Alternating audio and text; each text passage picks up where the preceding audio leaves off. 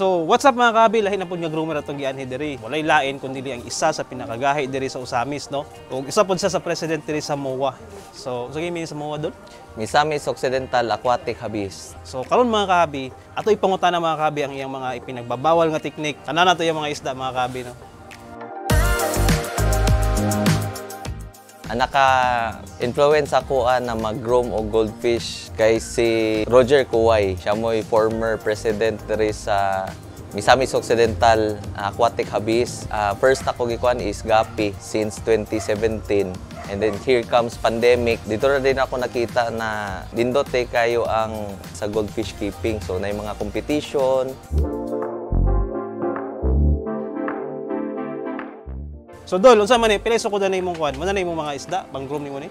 Sa karon community tank na ako. Ayan, size ani 5 feet. Then katason is 2 feet, then 2.5 feet ikan sa front padulong sa likod. Kana dol ba unsa man kana imong style sa imong kuan dol? Kana ang tawag ana is mushroom. Ako ra po na siyang giawat. So ang purpose lang ani daw na dili po kayo siya bugat inig drop padulong diya sa atong tank. Dual purpose pod siya. Create pod siya og micro bubbles, no, aside from the aerator nato na gina-supply, maka-supply po na siya og oxygen pod. Bitaw na bitaw nga gagmay murag ang katong drop niya mabuak ba? Oo. Then mo create sa gagmay nga mga bubbles nga pino ba? Unlike katong traditional nato na drop, kusog kayo ang kuan, ang pressure ba. Replicate lang nako unsay makita nako po didto. Imong kani sukod ani dakuha kay ani dol. Oh, ang sukod ani is 4 feet by 16 by 16. Ako na lang siyang gilahos na lang jud dako ako ang undersump para at least limpyo ra ang tubig. Unsa po'y mga media nga ipamutang nimo ana? Akong gibutang ani so first ani is jump mat. Pag mag-jump mat na nang ilalom ana gibutangan nako og uling. So gibutangan lang nako siya talaba. Balik na din siya diri sa tank. Unsa na sa uling dol? Unang uling man nimo? Ingon sila pag kuan daw siya og ammonia daw. Dayon pagpa-clear sa tubig, soften sa tubig, mapuya ko mabasahan pud. Ako ra pag i-apply ra pud. DIY lang pud para makabarato ba. Wala pa budget karon para sa katong pang expert level na mga medyas parehas kang Hosea ba. Grabe to, expert level to ya. Grabe pud to iya ba? Grabe power to. Kung ba sa may kasulti ni matudol ka to iyang ibap-ibap nga teknik dol. Ay panalo kay to. Mo to yung naka-champion niya sa yung February 1. Pati to yung mga isda, kulba kayo. 1 month pa lang dan, large dayo ng isda. Grabe do. Grabe to. Grabe sa to si Hosea ba? Naman mi crispy fry, naaman mi hipon, naamay ibap, naapo ko'y pabitsin. Kato ako ang sekreto. So, ang pabitsin ana, ang purpose na dyan ana is to make your goldfish strong, especially sa weather nato diri na ulan init, dali ra magkasakit. So, importante na vitality wise, naka-excellent jud siya. Mao ni siya ang bitsin akong pasabot sa inyo ha. So, this is a dextrose powder. Gina-appeal na ko during mag-steam egg ko. Actually, naghimo ko ani. Muna din ni siya. Muna pa din, marada dyan siya bananakik as chewy na pwede makuan. Mas nindot siya para sa isda. Ang mixing na ko ani sa akong steam egg, 5 eggs, 2 ka kutsara ani, na ako'y ginabutang na hipon, dayon plus na po ko'y butang na vitamins pa. Other na may ingredients, anyway, pwede naman ta magkuhan, depende sa itong isda na gusto na to i-groom, no? Para sa kuha, pang vitality, jud ang ako ang priority. Additional na po na ko ni siya sa kuhan, sa second tank na ko. Ang may tabuan ang original plaster mong gudani is 2 ka 4 feet ni dire. Kani same lang gyapon dito ang concept. So, jump mat, na uling gamay. Dahil gibutangan na po na ko og plants.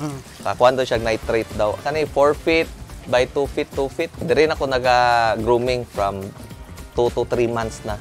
So when you make friends with everybody, dito na din mo share ang ilahang mga technique. O kung sa to'y pwede na ako ma-apply o makita na ako na positive, ako na po siyang hinahinay og apply. Dayon makita na ako na positive ang results sa akong isda. Akong ituloy-tuloy o dili man gani naga-workout, ngita na po kog laing ways.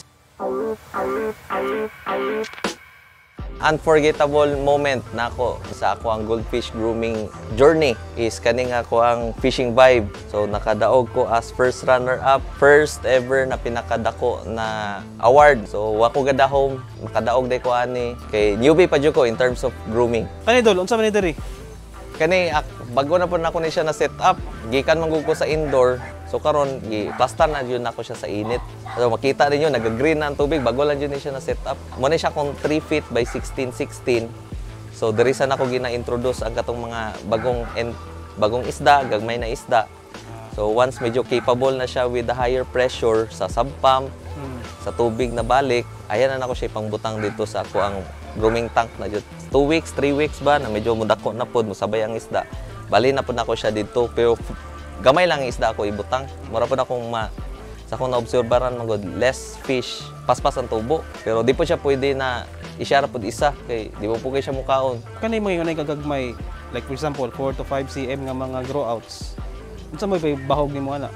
Kani ginabahugan ako na siya og tube, ibutang na nako gamay, igo lang jud mahurot. Dayon butangan po na ako steam egg, dayo sahay butangan po na ako siya og with germ. Pero usually ang pattern nako morning steam egg, dayo pagagabi diyan na day ko mag-drop og tube. O kung sa excess ana, kwaon na ako og buntag, drop na po og lain na po. Grabe dul ba ang magsugod ng init alas 9 tapos mahuman alas 2 sapon. Alas 2. Grabe ba? Pero nindot siya og kuan sa isda. Kuan na siya og mas vibrant ang color.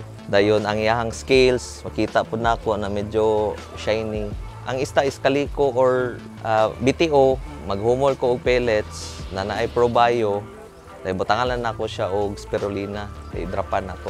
Si Rick dahil mga kabi, isa ni siya sa participants na mo sa Battle Royale nga grow out tong Rayukin na mo. Gamay ra gid silang ligas adtong nag-champion no. So nakuha niya first runner up. Gamay ra gid ilang ligas adto mga kabi. Sa color lang so mo hinungdan nga karon ipagawas na gid niya yung mga tangki para mainitan yung isda. Kay dati kuan man to dulwa. Indoor.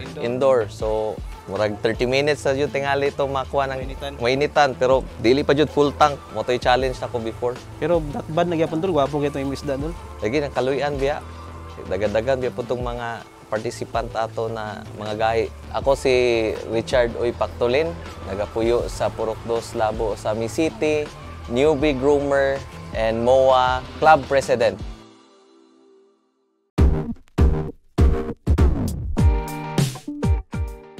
So mga kabi, naanata karon diri sa balay nilang Rave no. Mo ni ang pangulo, mo ni ang gauna-una sa mga grooming technique diri nga mga kakaiba gyud kayo. Mga ninja moves, mga ipinagbabawal na technique. Dol.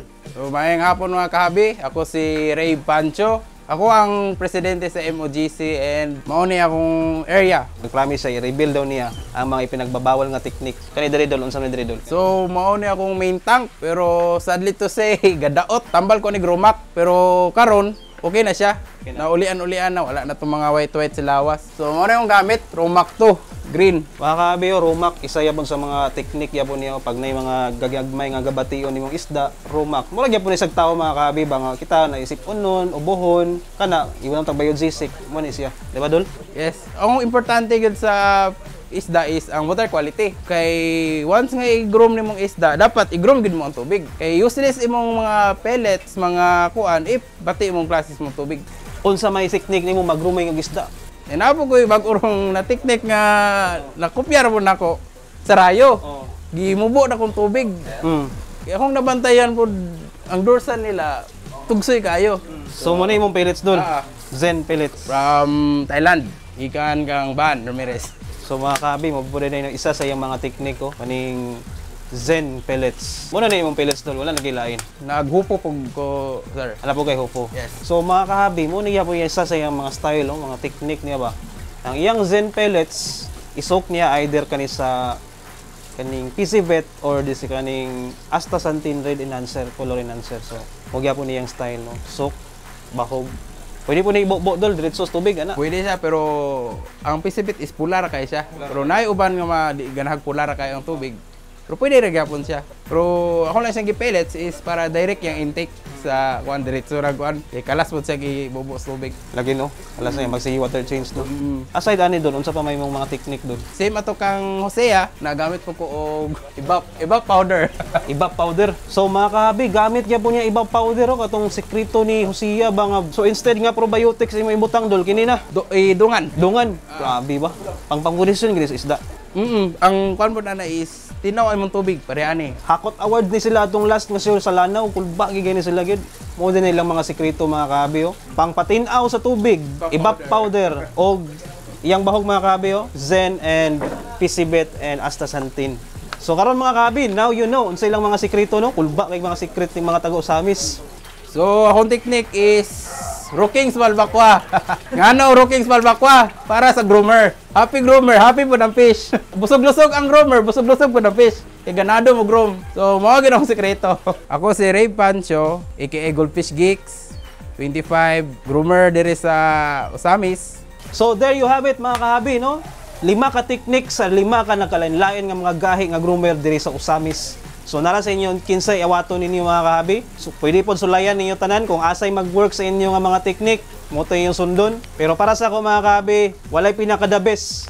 Kundili sama sa giingon sa tong isa ka groomer ang pagpasensya, inubanan sa pag-ampo nga modaw kang yung isda og istoryahon nimo imong mga isda pod tanalagsa. Sama sa kong kaila nga si Jose Andre Miranda, iyang gaharanahon ng iyang mga isda, di ba Dol? So shout out sa imo da Jose Miranda, taga Davao City nga groomer, idol. Hi mga kahabi, this is Best for Life, peace up. And we are here to say that Best for Life, best. 1, 2, 3, go. What's up mga kahabi, this is Best for Life, peace up. And life, pets is left. Best for life. Life is better with pets. Best for life.